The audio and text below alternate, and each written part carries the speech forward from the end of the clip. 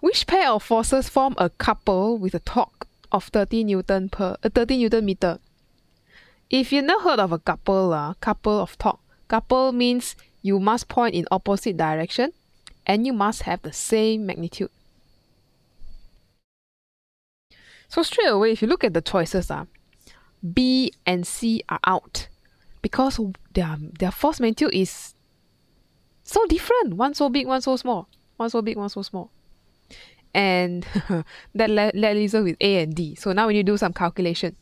So the shortcut is when you have torque of couple, you can just take one of the forces, because they're both the same, times the perpendicular distance between them. This is special shortcut for couple.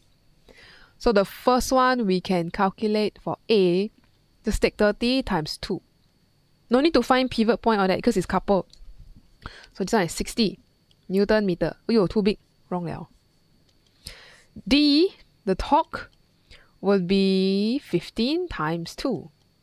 That will give us 30 Newton meter. Ah, yes. This is correct. So we'll choose D as our answer. Alright, so I think that's all for this question. You should know the definition for torque of a couple. But I'll see you in the next one.